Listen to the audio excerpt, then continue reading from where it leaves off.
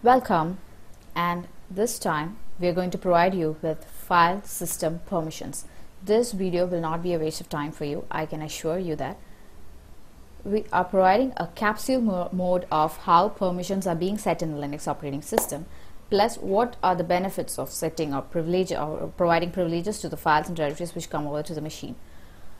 Now, why are permissions there in Linux? To control access to files, yeah, we know that. Multitasking system, just because Linux is a multitasking system. Multi-user system, because multiple users can use the system at the same time, yeah. Now the three categories of owners that are possible for a file. It's a user owner, group owner, and the outside world or the others. Before explaining all those things, let me introduce myself. I'm Reshma, and you can ping me on training at IPSRsolutions.com. Types of permissions: read or R or otherwise 4, write or W or otherwise 2, execute or X or otherwise 1.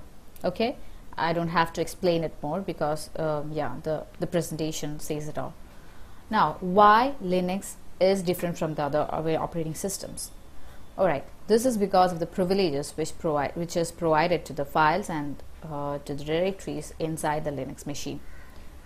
And this is what makes Linux more secure than the rest of the operating systems.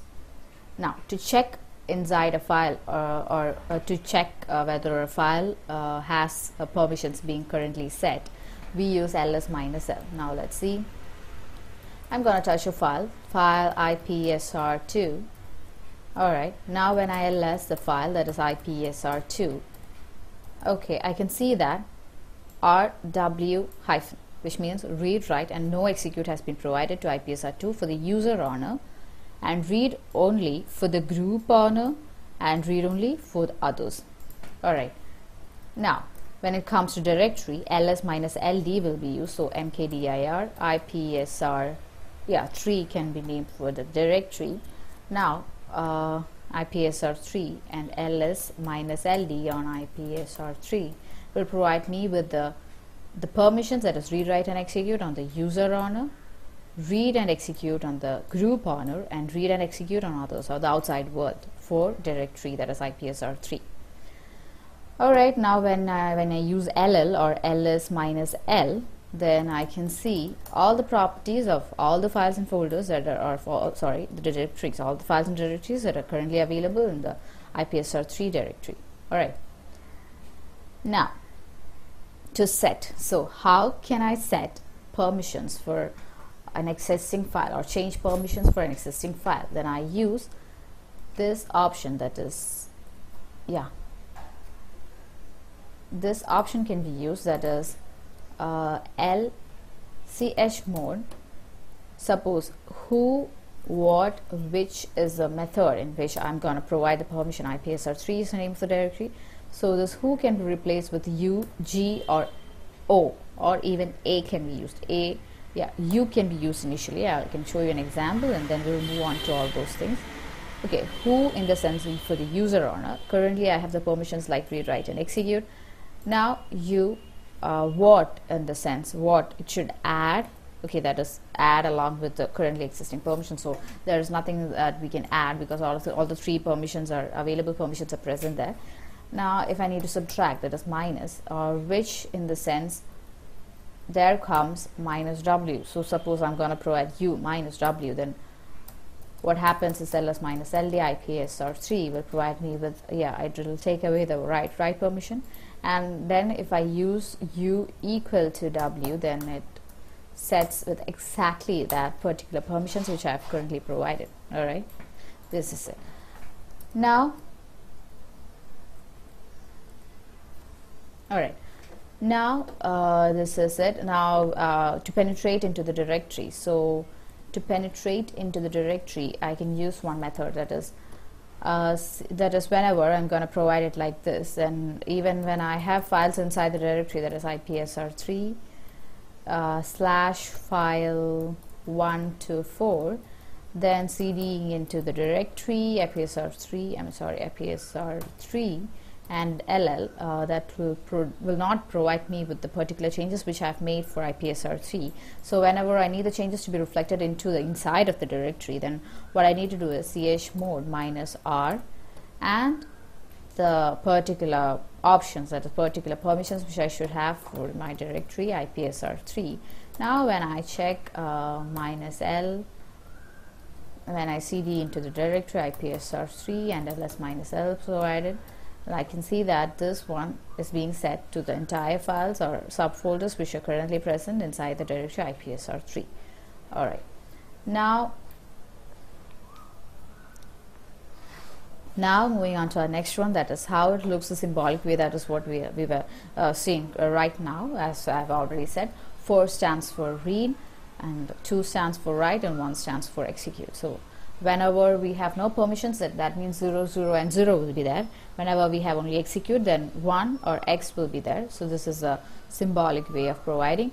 Now we can move on to the numerical method. Numerical method is nothing but it is just like the symbolic way, but we have a format that is UG or space a file name, that is IPSR2 suppose, and instead of UG, instead of U, I provide all the permissions that should be given to the user owner. That is, for example, suppose I'm going to provide full permission for the user owner 5, and G for the group owner, I'm going not full permission, read and execute for a user owner, that is 4 plus 1. And for the group on, I'm going to provide read and write, so that 4 plus 2, so 6. And for others, I provide only the read access, so I can provide 4 on IPSR2. That means I get the output like IPSR2. Okay, now I get the output like read and execute on the 5. 4 plus 1, 5, as I provide for the user owner. Read and write, that is 5 plus 1, 6 for the user root owner, and the group owner, and read only for the others, that is for the outside world, that is 4.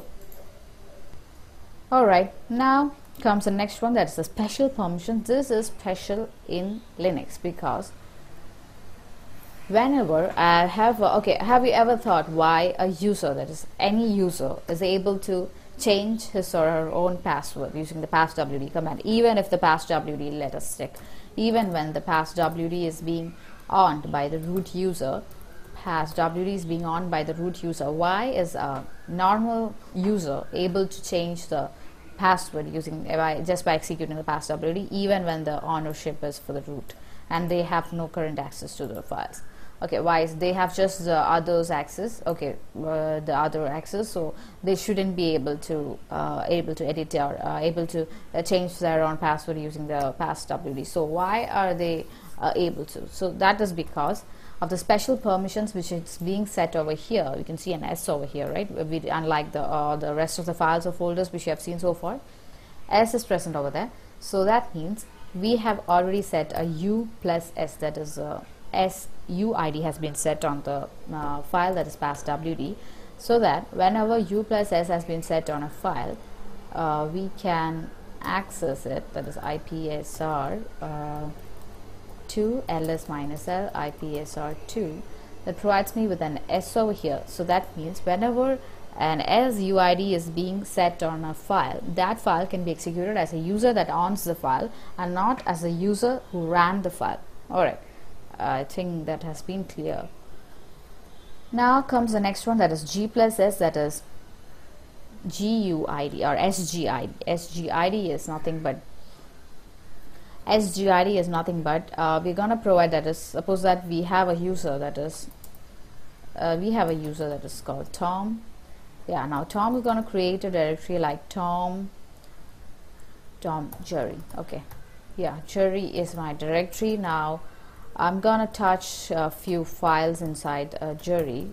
Touch Jerry file 1 to 3. Now when I check the permissions for the file, I can see that permission and ownership for the file, I can see that Tom is the owner of the file. Yeah, of course, Tom has created the directory and even the files inside it. Now when I'm gonna log out and touch few files as user root, that is inside Tom's home directory, I have Jerry, and I'm gonna touch files like file 1 2 3 4 6. Now when I cd into initially I need to su as Tom, and when I cd into the directory Jerry, and when I ll, I can see that these 4 5 and 6 has their user owner and group owner as root. Yeah, of course, because root has created the files inside this particular directory. Now that what we are going to do is whenever we need to create, whenever I'm gonna set permission, I mean like u plus g, even g plus s, that is sgid is being set on the file, on the particular directory, that is jury. And now when I'm gonna log out, this has been set, and now when I'm gonna log out and I'm gonna touch files inside as a user root, I'm gonna touch files inside home tom jury and file 7 to 9. Alright, now when I'm gonna check inside a jury, I can see one thing, that 7, 8 and 9 has ownership, that is the group ownership has been preserved as the real owner of the directory and not as the root user who tried to create files inside that. Okay, I think the concept has been made clear. Now the next one is the sticky bit. Sticky bit is nothing but it can be simply explained as whenever a sticky bit is being set on a directory, then that directory can be deleted only by the owner of that directory and not by any of the users who has permission on the directory, write permission. Even if they have write permission on the directory, they can only create or remove the files which they are creating inside the directory, and they have no access to delete the directory as they like. Alright, now comes the next one, that is umask. This is the last and the most important topic of permissions, that is, have you ever wondered how whenever you create a file like IPSR, for example, whenever you're going to create a file and when you try to ls or check the properties of the file, have you ever wondered from where these default properties comes from or default permissions comes from? That is, when we check the umask, we can see that is 022. The first zero, the first place is being reserved for the special permissions, and whenever it is 4022, that means SUID should be set. Yeah, and if it is 2022, that means SGID is being set, and whenever it is T, that is 1022, that is the sticky bit has been set, then that means the sticky bit has been set. Yeah. Now my umask is 022, so that whenever I'm going to touch a file, I've already touched a file, that is IPSR 4, which has permissions like R plus 1, that is R and W comes, so 4 plus 1, that is 4 plus 2, that is 6, and read only for the group and the others, so 4 and 4. So 644 should be my permission. So from where did I get it? That it is 666, that is the full permissions, that is RWX, RWX and RWX, minus 022, that is a umask. So from where I get 644, that is 6 minus 2, 6 minus 2 and 6 minus 0, that is 644. That is how I got the default permissions. And if it's for a directory, then I need to check, that is mkdir, directory name is IPSR5, and now when I check directory IPSR5, I can see some default permissions over here. From where did I get this? I should get R plus W plus X, that is 4 plus 2 plus 1, that is 7, then comes 4 plus 1, that is 5, and 4 plus 1, that is 5. So from where does 755 come from? I can see that the umask is 022 and 777 is my full permission. 777 minus 022 will give me 755. That means that is the default permissions which has been set to the directory. That is it. With that, I'm going to wind up with the permissions topic, and for further topics or further details about the open source or Linux, regarding Linux, you can tune in to IPSR Solutions. For any questions, you can comment below or mail me on training@ipsrsolutions.com. Thank you.